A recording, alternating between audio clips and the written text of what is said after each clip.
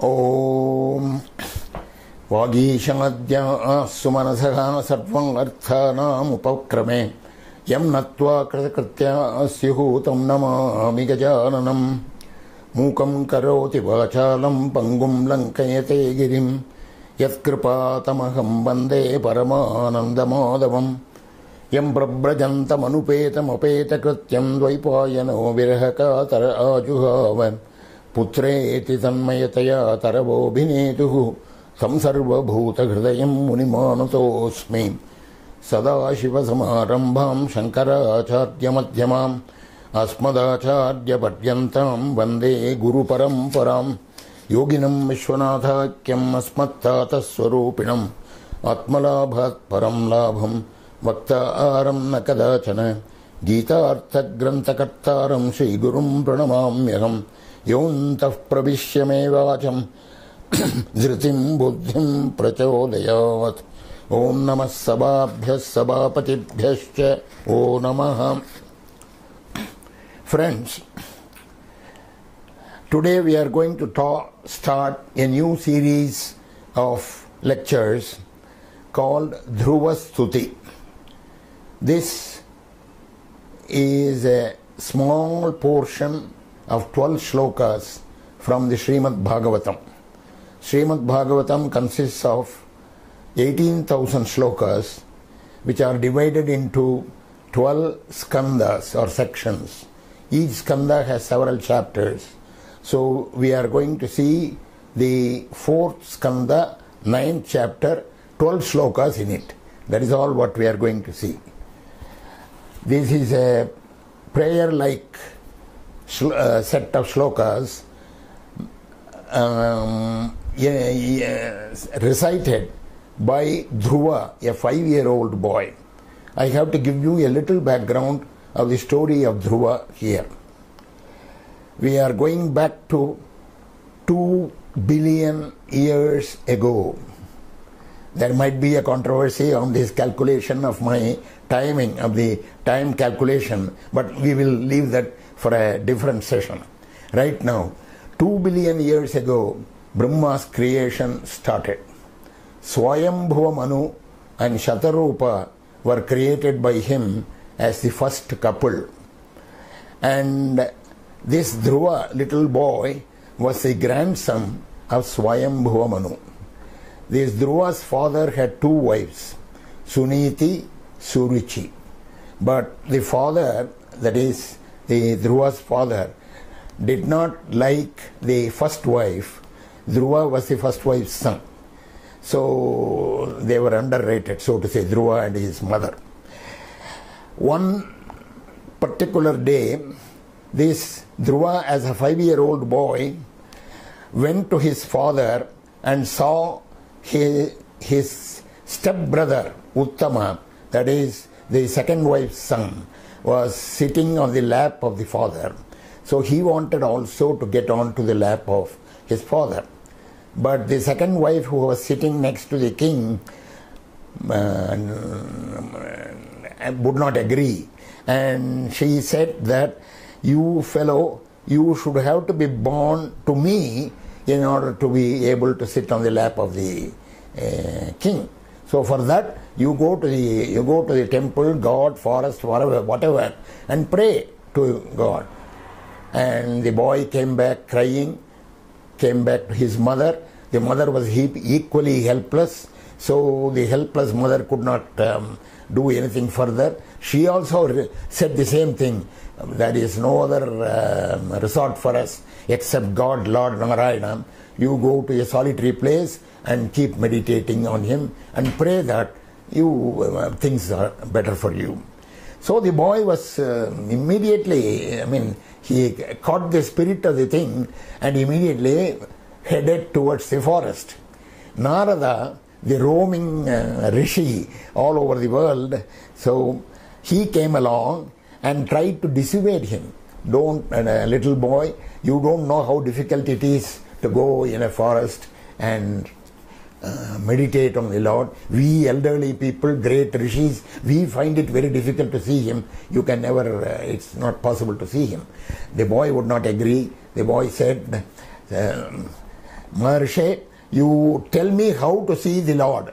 Don't tell me anything else. Tell me how I should recognize him, what I should tell him, how he would look like. You describe him to me. And Narada now decided that this, admired the persistence of Dhruva, little Dhruva, and explained to him how God will look like. Shankha Chakra Gadadhari. He described beautifully. There are beautiful shlokas in the Bhagavatam.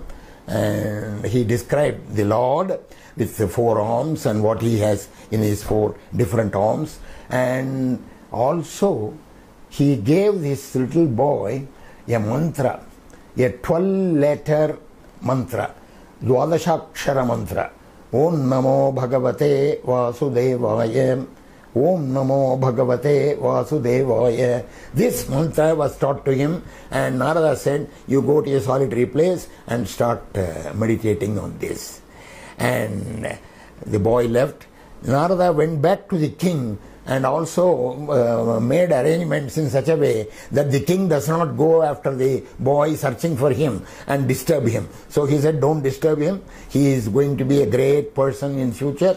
And so he prevented that kind of disturbance, and therefore everything was set right for Dhruva. Dhruva did tapas in the forest for 5.5 months. You cannot believe it. We do not know how it happened. In the first month, he was eating only fruits that were available right there in that forest. Only fruits. Second month, and that too only once in 3 days. Once in 3 days. In the second month, once in 6 days, he was eating only grass and dried leaves. In the third month, once in 9 days, he was only drinking water.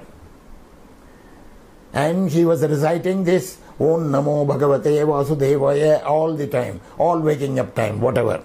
And in the 4th month, he was, I am told in the Bhagavatam, that he was only taking air in and nothing else. He was living on air. Don't ask me how he lived. I have no experience. None of us have that experience. But that is what he did. And in the 5th month, he even held back the breath, that it shook the entire 3 worlds. And the divines, they were in great stress. They went to the Lord Vishnu and said, please go and give a darshan to him immediately. And the Lord said, yes, I will do that. And so the Lord appeared before Dhruva.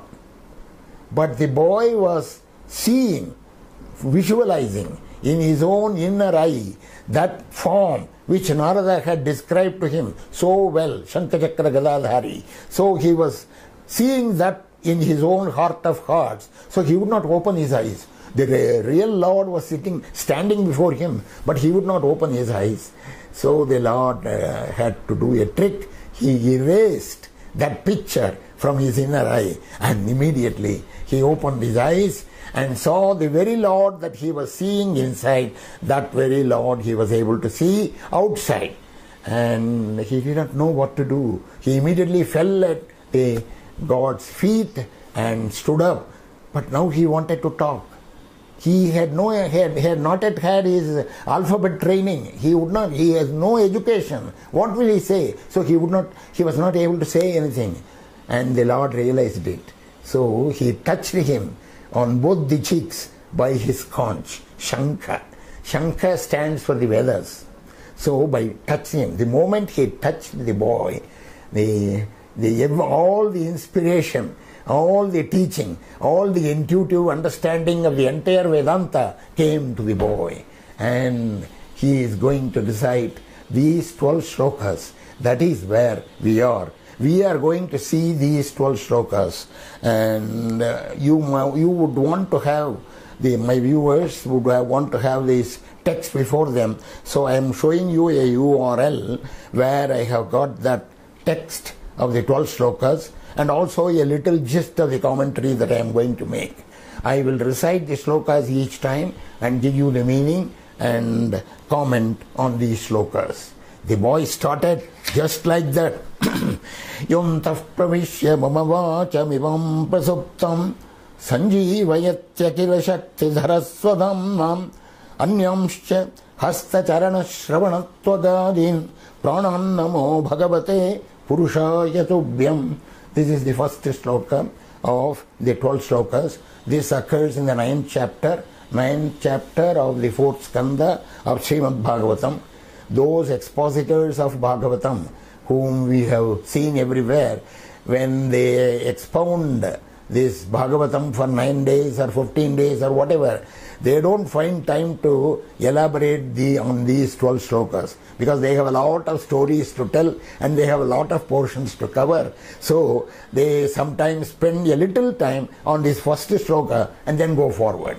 But we are going to see all these 12 shlokas, shloka by shloka, and it contains the entire Vedanta. How does it? Because he has been touched by the Shankha of the Lord, so now Dhruva has become a Dhruva Swami. In fact, the Tamil world speaks of him as Dhruva Swamigal. You see, after all, he was a little boy, and the entire Vedanta is here. We are going to elaborate on that. Yuntah pravishya bhavavachamibam prasuptam yaha antah pravishya. Antah pravishya, he who has entered me. Yaha, he who. Antah pravishya, entered me and has activated, enlivened my mama vacham imam prasuptam sanjeevayati. Mama vacham, my speech, imam prasuptam, this speech which has been sleeping all these days, that has been activated, enlivened by me. Remember, the Lord has activated his speech, and actually we should consider it as the Lord himself is speaking about himself. So that is why this stotra, the Bhagavatam, contains a lot of stotras, stutis like this, but this one is superb because of the fact that it is the Lord himself through Dhruva speaking on himself. So, mama vacham imam prasuptam sanjeevayati. Thus, it has enlivened. Akila shakti dharas swadhamna. How does it activate me? Because by his own glory, swadhamna, akila shakti dharaha, he is able to give the energy, the shakti, the power to the entire world. Not only that, he has enlivened, activated my speech. Not only that, but anyamscha hasta charana shravana tvagadin. My hands, my feet, my ears, my skin, all these things have been activated by him. Prana, my life itself has been activated by him. Namo bhagavate purushaya tubhyam. For that great person, Purushaya Tubhyam Namaha, I prostrate before you. This is the simple meaning of that stotra. But there is a lot to say here. Antah pravishya, he has entered me. Entered me is a very weak translation of what that shloka says. Because the Taittiriya Upanishad says, Tat srishtva tadeva anupravishate. It says, anupravesha. It is called an immanent entry. Anupravesha. Not just an entry of something outside into something other than that. No, there is only one thing everywhere. This self and the ultimate God, supreme, they are both the same. So there is no question of entering. Tat srishtva, after having created it, he entered it. Brihadaranyaka Upanishad elaborately gives, Shankaracharya gives a commentary on this, and Taittiriya Upanishad also there is a commentary with Shankaracharya at this place. Tat srishtva tadeva anupravishat. For that, the sum and substance of that commentary is that this anupravesha is not a entry of something into something other than that. It is upalabdhi. What is upalabdhi? Availability. What does the Lord do? The Lord is, we say immanent. Immanent is an English word. It says whatever does it say? It says the Lord, the God is available right there, right here, right everywhere. He is immanent everywhere. In fact, the major points of Hinduism, the major 2 points are transcendence and immanence, the properties of God. One is He is beyond everything. Another is He is inside everything. He has entered everything. So there is an antarvyapti. Antarvyapti is immanence. Bahirvyapti is transcendence. That is why your Vishnu Sahasranamam begins with Vishwam Vishnu Vashatkaro. Vishwam is immanence. Vishnu is Vyapti, Bahirvyapti, transcendence. Vyapter Vishnu. Vishwa means Vishi, entry, Vishi to enter. You will see wherever this idea of immanence comes, Vishi will appear. The root word Vishi will appear. This is the Antaryamitvam of the Lord, and this is the most important unique feature of Hinduism. I do not know, as far as I know, there is no other religion which talks of immanence. Every religion talks of the transcendence of God. God is beyond us, this, that, everything. But I think only Hinduism talks about immanence of the Lord. And that is why man is essentially divine. Essentially divine. This is a unique feature of Hindu thinking. Essentially divine. Why do we say essentially divine? Because He is immanent in us. Our self is nothing but God, though He is immanent. In secular life also, you see, this gives you the reason why you have to respect the dignity of man, dignity of everybody. Because everybody, the same God, He is immanent, not in different proportions. It is not as if He is immanent very well in a good man and He is immanent weakly in a bad man. No, He is immanent the same way in everybody's heart of hearts. And therefore, in the secular life, you respect. This is the reason why you have to respect the dignity of man. Okay, so Yontah pravishya mama vacham imam prasuptam. I am taking the important words from the shloka, and as I told you, you will need to keep the shloka before you when you listen to me. Sanjivayati. Sanjivayati is the next word. Jiva bhutam mahabaho yayedam dhargyate jagate. This is from the Gita. Jiva bhutam. How does he activate? He activates because there are the Lord is nirvikari. He doesn't act. It is Prakriti that acts. Prakriti is at the motivation of the Lord. The Lord motivates Prakriti to act. There are 2 Prakritis, Para Prakriti and Apara Prakriti, as described in the 7th chapter of the Gita. The Para Prakriti is what has come as Jiva Bhutam Mahabaho Yayedam Dhargyate Jagate, has come as the consciousness in us. The Apara Prakriti is all matter, is all material universe. So that is why the moment that Para Prakriti has taken itself as an immanent being in our system, the Sanjivayati, the activation happens. Again, come on. Anyamsya hastacharana shravanatvagadin pranannamo bhagavate purushaya tubhyam. Purushaya. Purusha means person, if you see the Sanskrit dictionary. But that is not the simple meaning. That is not the only meaning. That is a very simple meaning of the word Purusha. Purusha has a tremendous Vedantic meaning in it. Purvamevahamiha sapiti tat purushasya purushatvam, from the Vedas. I am quoting from a Vedic quotation.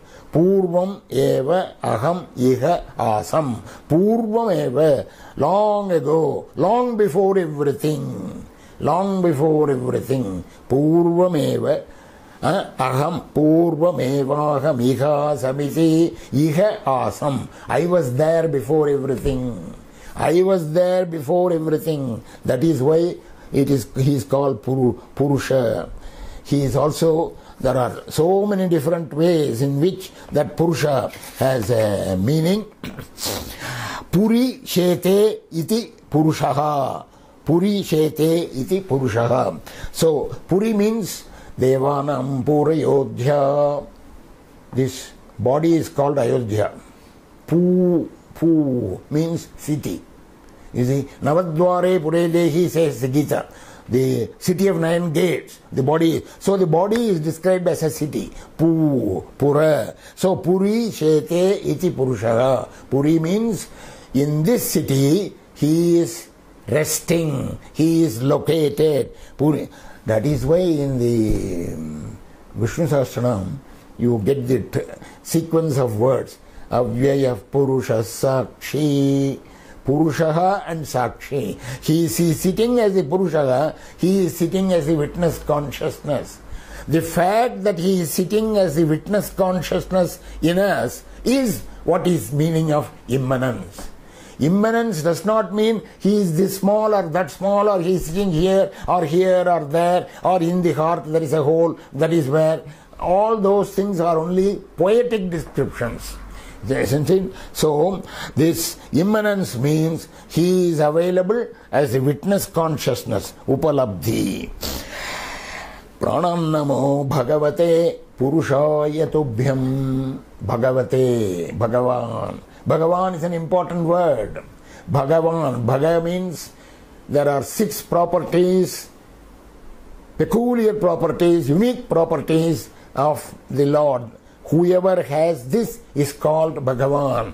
Jnana, Aishwarya, Shakti, Bala, Virya, Tejas.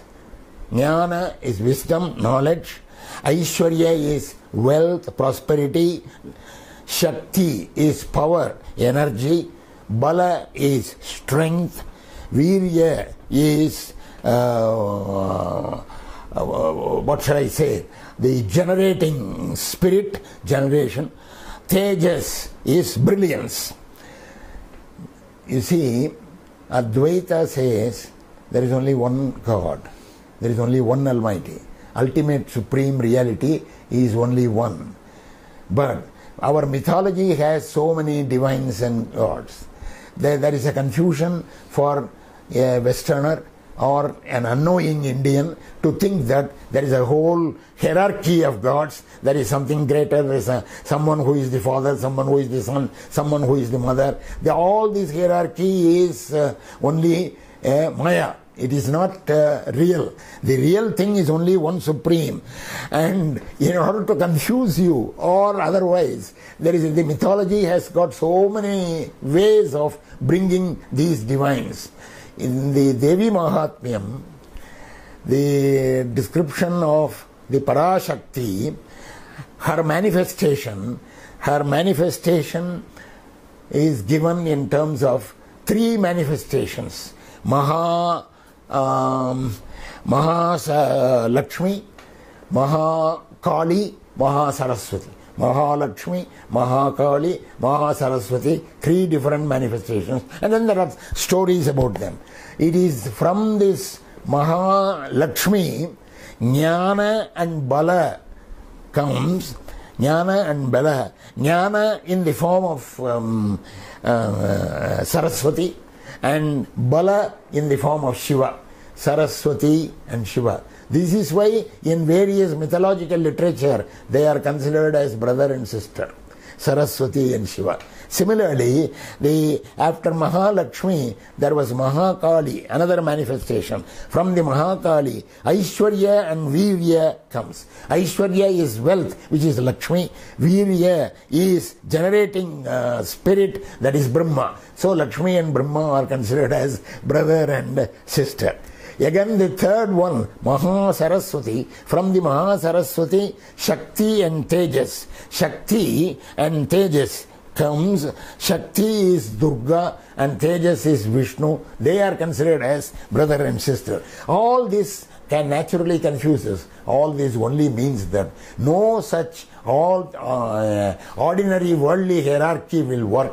You have to think that all of them are manifestations of the same single supreme spirit. That is Bhagavan. So, Pranannamo Bhagavate Purushaya Tubhyam. Now I come to the most important word, Namaha. Namaha. He uses the word Namaha for prostration. All of us use the word for Namaha for prostration. Namaha does not simply mean prostration. It means quite a lot because of the way the words, the letters are built there. Namaha. Namama. You see, when you say Namaha, Keshavaya Namaha, it is not mine, it is yours. Namama. The idea of Namama is built in Namaha. The idea of Namama, that is not mine, not mine, not mine. Nothing is mine, nothing is ours, everything is God's. So that is why the word Namaha is built there. The Taittiriya Upanishad says, Tam Nama Ityupasita Namyante Esmai Kama. Excuse me. Tam Nama Ityupasita. Worship him with Nama. Then Namyante Asmai Kama. I am now quoting the Taittiriya Upanishad. It says with authority, the one who worships him by the word Namaha, him the desires worship. Namyante Asmai Kama. Kama desires. Asmai, the him. Right? Kanamyante. They worship. What else do we want? You see, it is the desires that bother us all the time. It is the desires that control us. It is the desires that draw us in all directions. And it is the desires that disturb us all the time. It is the desire that is the root of all of our further evils and further sorrow. If the desires bow before us and listen to us and obey what we want them to do, that is the most wonderful thing. That is why we worship the Lord as Namaha, Namyante, when I said this to some scholars, they said, no, the same Upanishad also says, Tammana Ityupasita, Nama Ityupasita, you worship him with Nama. It also says you worship him with Mana.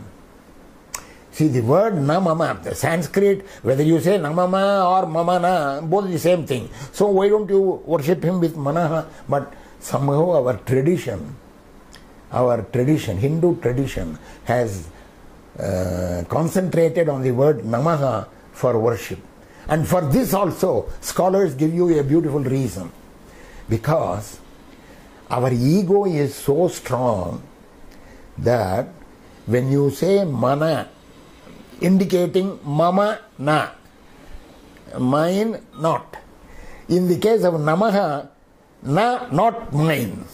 You see, the psychology of human being is, the moment you say mine, you may not want to say no. So Manaha is not the right thing for their psychology. So scholars are saying this. Anyway, this word Nama is so important. There is a whole chapter in the Yajurveda called Rudra chapter, Rudra Namakam. It is Namaha, Namasomaya cha Rudraya cha Namastamraya cha. It goes with Namaha, Namaha, Namaha, Namaha on 300 times, more than 300 times. It goes there, and it is supposed to be very powerful for worship. There is another chapter in the Yajurveda, in the Aranyaka, that is in Samhita, in the Aranyaka, Surya Namaskara Prashna. There is a Prashna, first Prashna, where there is, you use the text for doing Namaskara to the Lord, Sun God. So you do 108 Namaskaras, prostrations to the Sun God. And there is a lot of descriptions about these prostrations.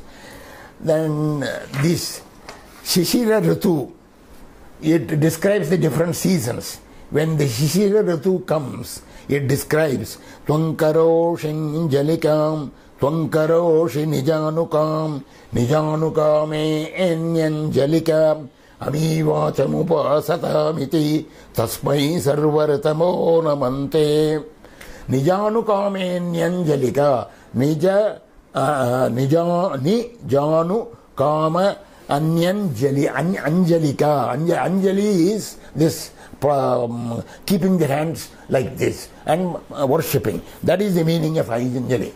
Shishira Ritu is the cold season. In the cold season, people were living in the forest, Vanaprastha. We are talking of such rishis. So what they lit a fire with wood and other things, and then try to warm themselves up by sitting near the fire with knees bent and touching the ground with hands folded up. That is, they put their hands on the fire and then bring it here so that it warms them up.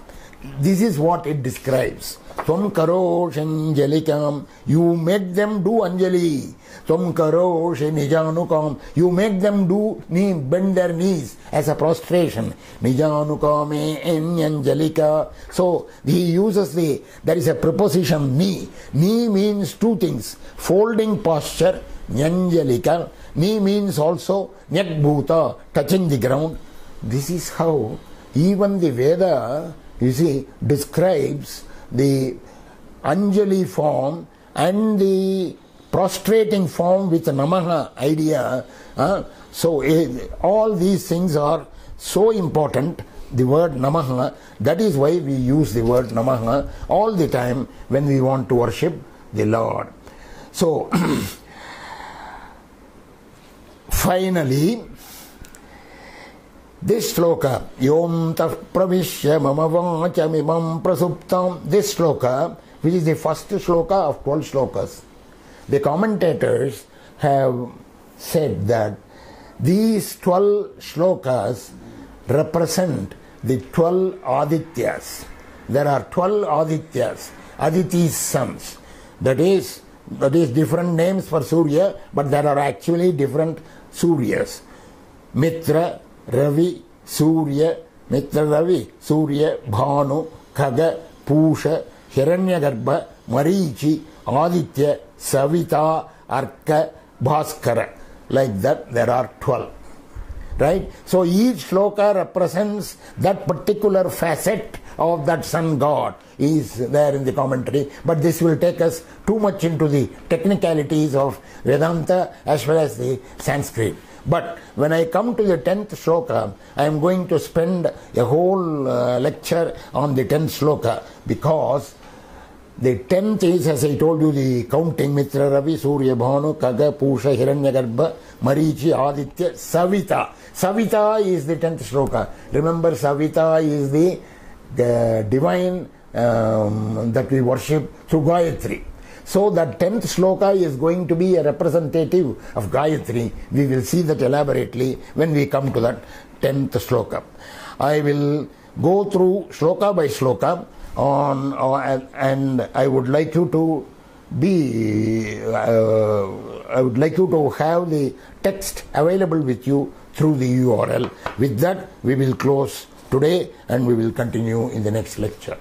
Lokas samasta sukhino bhavantu.